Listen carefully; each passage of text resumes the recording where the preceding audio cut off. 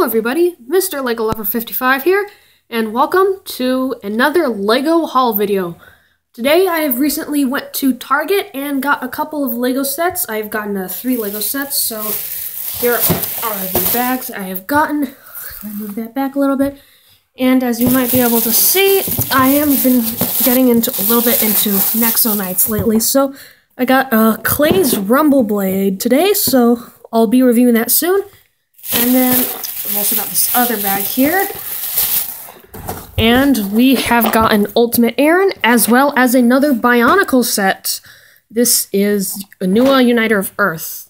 I would have got Terrak, Creature of Earth, if they had had it at my local Target, but they do not have it in stock at the current moment. So I only got Anua. They didn't have too much there. They only had Anua, Tahu, and Umarax. So yeah.